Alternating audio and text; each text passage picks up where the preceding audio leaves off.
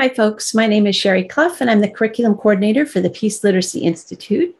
And we're going to talk today about the curriculum that we have at the Peace Literacy Institute that supports the three elements of peace literacy that Paul Chappell shared with you in our previous video in this series. So I'm going to sort of map out some of our curriculum. All right. When last we left our heroes, we were looking at these three elements, and Paul was walking you through the innermost circle here. These are capacities. Sometimes we use a metaphor of muscles.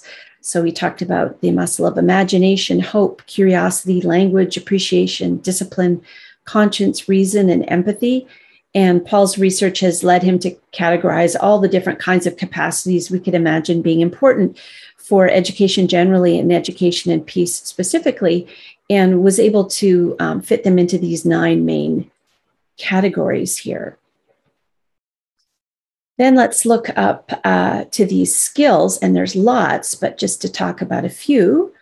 Cultivating calm in ourselves and others during conflict, that makes sense. It's certainly important for working on peace. Leading by example, Paul's going to talk about that one a little more in the next video. Listening with empathy, hugely important. Everyone usually recognizes that this one's important. It is a lot harder to do than we might think. And if you think of it as a skill, that means you need to practice it and you'll get better at it. And here's one that was new to me, recognizing distress in ourselves and others. This is a pretty main feature of, and I think unique feature of the approach we take in peace literacy. And let's now work at this outermost circle, this outermost layer of the 3 elements. This is where peace literacy helps us gain a more accurate understanding of the world and our place in it. And with respect to sort of traditional education, this is where a lot of the disciplinary approaches would go, like history, different sciences, mathematics, language arts, social studies would all go in here. Those are important ways in which we help students of all ages gain a more accurate understanding of the world and their place in it. But we are seeing around us the failures to include a broader set of features of the human condition about which we ought to have, all of us, a more accurate understanding. So the main focus here for peace literacy is that humans have 9 non-physical needs, such as belonging and self-worth, that help us get our physical needs met. And many of you have heard Paul Chappell lecture and share some of his research on rethinking the ways in which Maslow has in his hierarchy, placed physical needs at the base. In fact, it's a much more complicated nest, and non-physical needs such as belonging and self-worth are drivers of our behavior in ways we sometimes don't even realize. And equally important is to learn that trauma is pretty ubiquitous and can become tangled with our non-physical needs with pretty predictable consequences. So when we have these non-physical needs and we are either not aware of them or we're unable to meet them in healthy ways, and or we have a traumatic experience that can get what Paul calls tangled up in their attempts to meet those needs, fairly predictable and negative outcomes, rage, alienation. And we've got a lot of research on the website that pairs up the non-physical need and the kind of traumatic response that sometimes is associated with it. We've been talking a lot about justice and equity.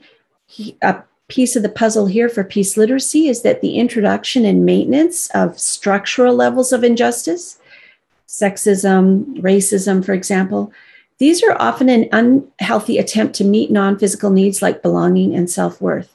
So individual actors collectively working together with unhealthy sources for their non-physical need for belonging and self-worth can sometimes be the site for the introduction and maintenance of these unjust systems. So there's lots of research now, for example, on white supremacist organizations. And they typically seek out young teens who are struggling with belonging and self-worth. Race does not usually get introduced into the conversation right away. Instead, they appeal to folks' sense of belonging and self-worth. And then racism then starts to get tangled up in that. Here's again, the bit about human aggression is a distress response. And recognizing that when you're behaving aggressively or others are behaving aggressively towards you, that they're actually in distress, that requires a lot of empathy. So here's a nice way to think about how all of these three layers interact. And there's lots of ways we could talk about this, but in terms of human aggression being a distress response, that's a cognitive bit of understanding you ought to know.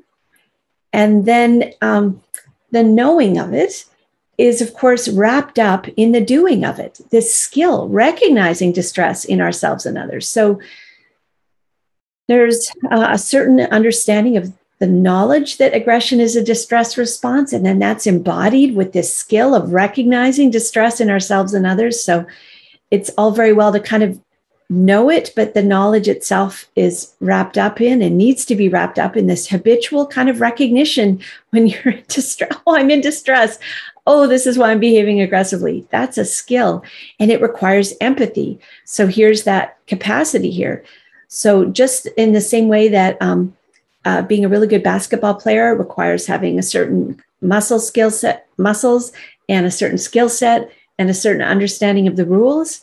Similarly, when we think about peace literacy, you can think of the muscle of empathy being used in the skill of recognizing distress in ourselves and others, and then using that towards our more accurate understanding that distress can lead to aggression. So that's some of the ways that these layers of peace literacy, these elements are all intertwined.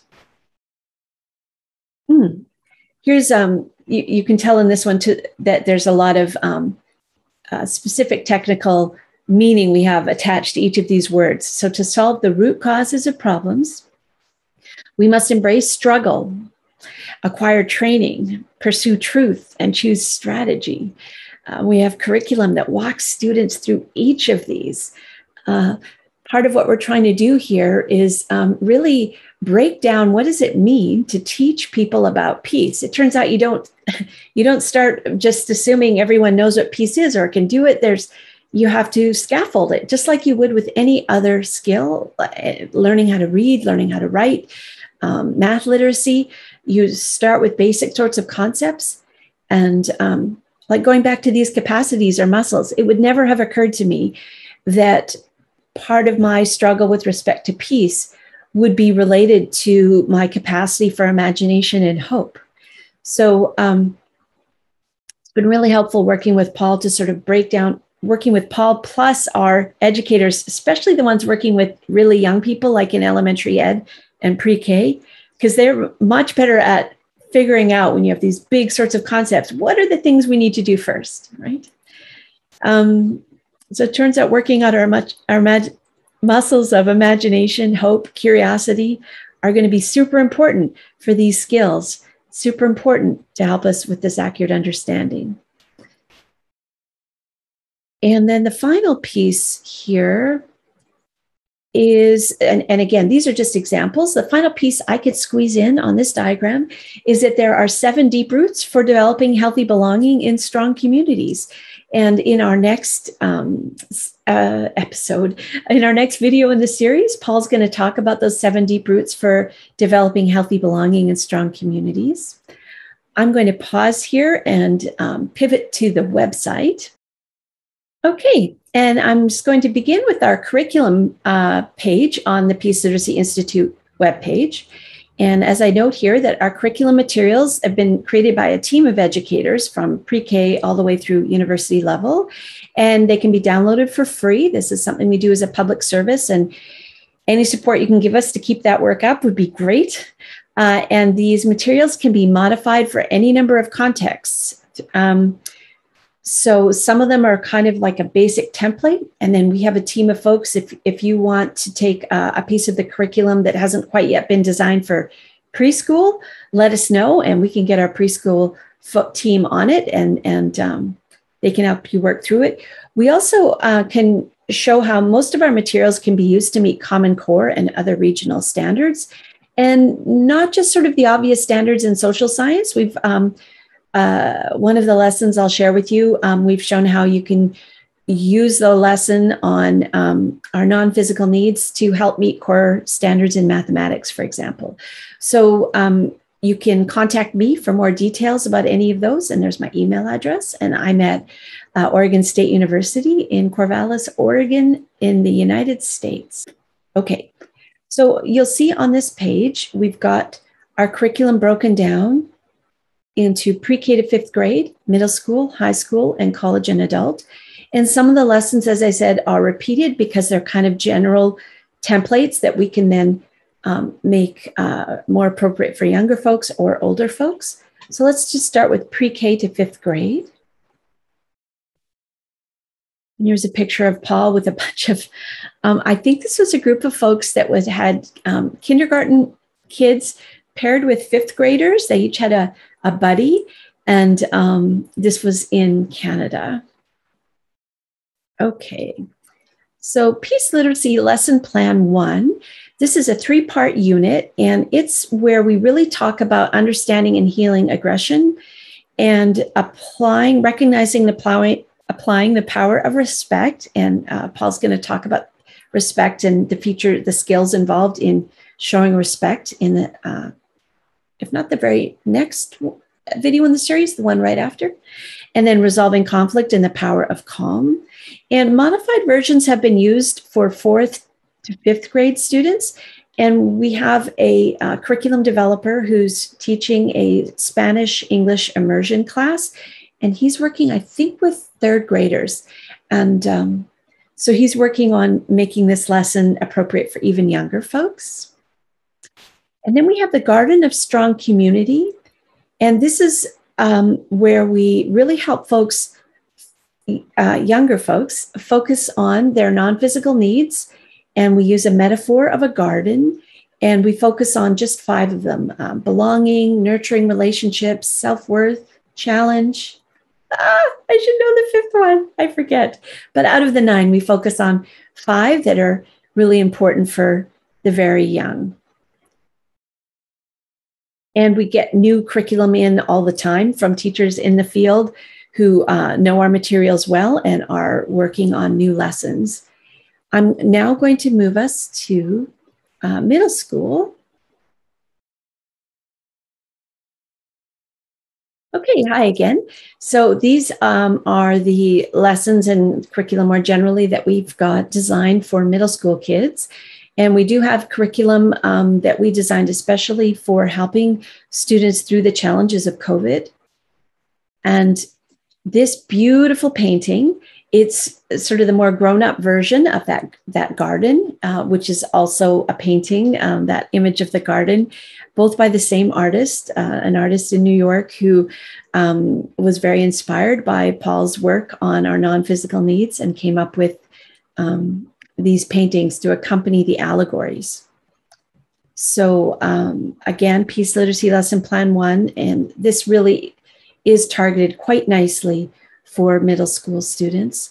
And here is the landscape of our human needs. So this goes through all 9 of the non-physical needs and uses a metaphor of a landscape. So the orchard of nurturing relationships, for example, the river of expression, the ground of self-worth. All right. This section here, Metis, an introduction. So this is a multi-part unit. It teaches how to make good decisions, take effective actions, and unlock the power of waging peace through a compelling allegory drawn from Greek mythology. And Metis was Zeus's first wife and one of the most powerful gods because she embodied wisdom. And it was understood in the Greek pantheon that her wisdom, because she embodied wisdom, she was stronger than Zeus, who had only brute force and violence at his disposal. So we use her as an example of the different kinds of capacities that we all need as humans to really nurture and develop our Metis. And this bit of curriculum here, the muscles of Metis, the muscles of our humanity, takes students through those 9 muscles, capacities that Paul talked about: empathy, conscience, imagination, curiosity, hope, language, reason, I'm missing one. Anyway, there's 9. 9 is a magic number. The constellation of peace. This was the feature that I had in the more accurate understanding, where I said that it's really important that we learn through struggle to embrace challenge. And so here we are, the stars of struggle, training, truth, and strategy. This is a 4-part unit which leads students into a deeper and more practical understanding of peace that helps them navigate the storms of life, the uncharted waters of new technologies, and the turbulence of our national and global challenges. It's been designed for middle school, but can be modified to suit older students and adults. And we're particularly pleased with part 3 here, which is it uses video games as an allegory. And most of your students play video games. Maybe you play video games.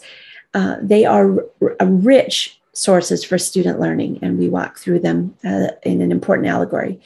Here is the curriculum that we designed particularly to help students through the COVID-19 pandemic.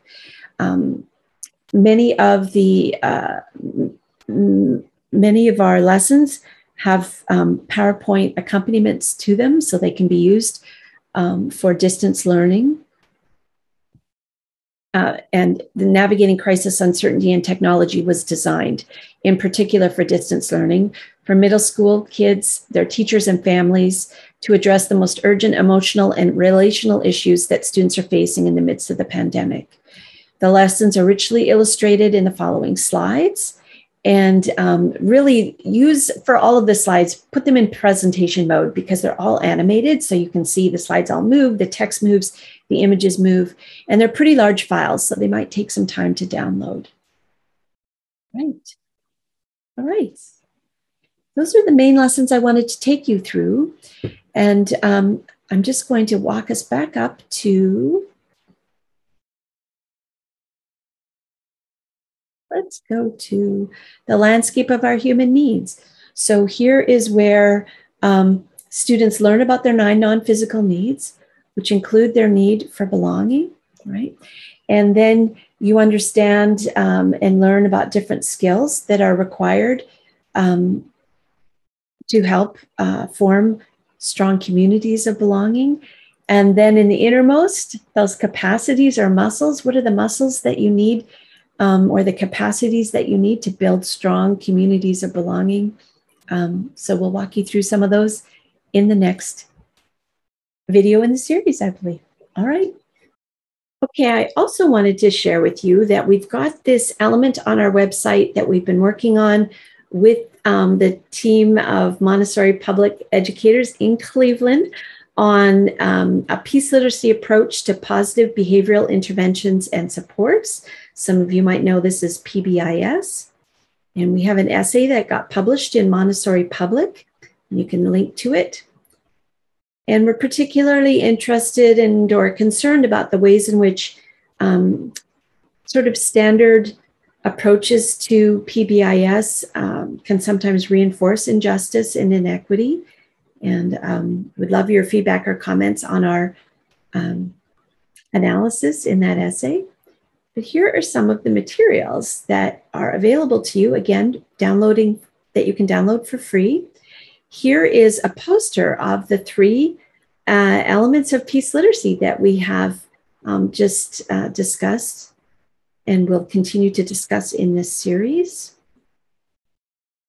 Here is a poster that really focuses on the thinking about those 3 elements in terms of the behavior of students who are struggling and perhaps not bringing their best selves to the class.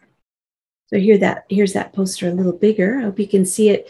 So the first step is when you find yourself thinking that a child is being manipulative, unmotivated, attention-seeking, or defiant, try viewing the child instead as having a relative gap in their capacities, skills, or understanding that makes them unable to meet a challenge they've experienced in the learning environment. And then in dialogue with the child and the learning community, consider what you can do to help develop the child's capacities, skills, and/or understanding. And the main claim here is that children do well if they can. Lots of research to suggest this. When we are not being our better selves, it's because we're unskilled or have not built up the muscles or don't have an accurate understanding of the setting. So we can come into the situation where a child, a colleague, a partner, a political leader is not bringing their best selves to the situation. How can we diagnose that as perhaps being related to some kind of gap in their capacity, skills, or understanding? And that gives us another way forward.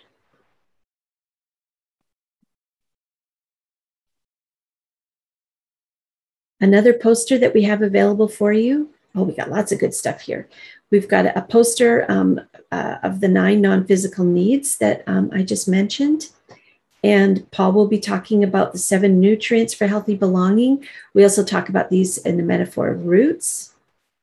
And then here, when I mentioned that main lesson of peace literacy as being related to recognizing aggression as a distress response, the idea is when you see aggression at the surface, that heat of aggression, look for the fires. We use a metaphor of fires burning beneath.